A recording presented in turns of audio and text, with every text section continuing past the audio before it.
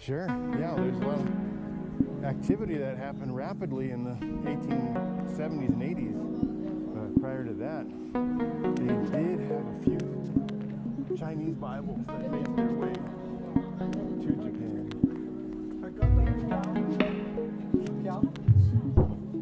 Oh, okay.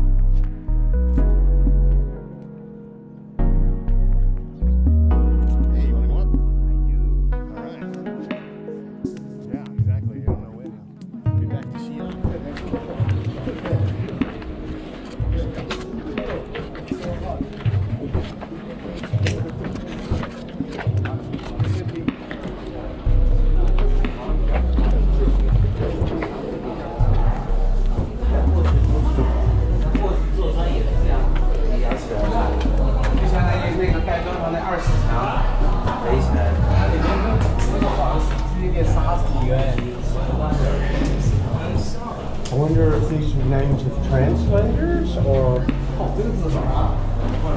what? Oh. This is talking about the reign of the third year. Right. Yeah. They worked hard. They were supported by the government. I think it must have been the translators. I don't know. Descriptions of names. Yeah. Hey, text in the building. Okay. Yes. Yeah. This is where the texts were kept. Ah. Beautiful library.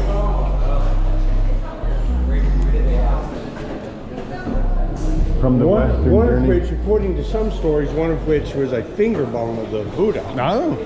But then that was supposedly taken from here over to the Fachen temple, sort of north, a little bit northeast of here.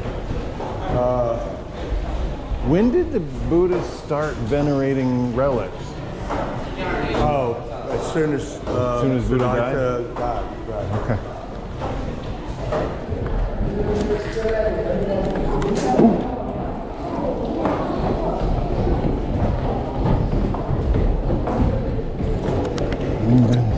Complete with the third eye. Pretty big third eye, is that?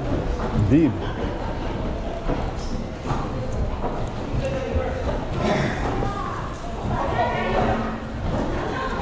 Pop would be really good. No doubt. It's already really good.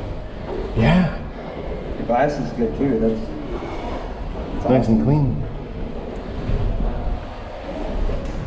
Can you imagine reading? All right, so this is also what often happened was that you had transcription and translation errors Oh yeah. that were made because you couldn't recognize the character.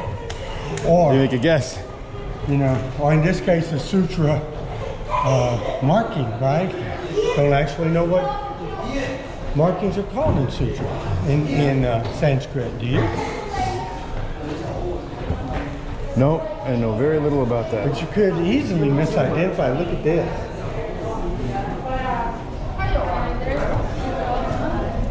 Look at that. Modern and ancient. Ancient. All that graffiti on the... This is a reliquary. Oh, okay. Reliquary. Reliquaria.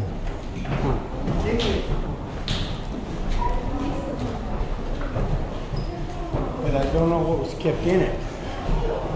Yeah, it's got your Vajrayana. Yeah.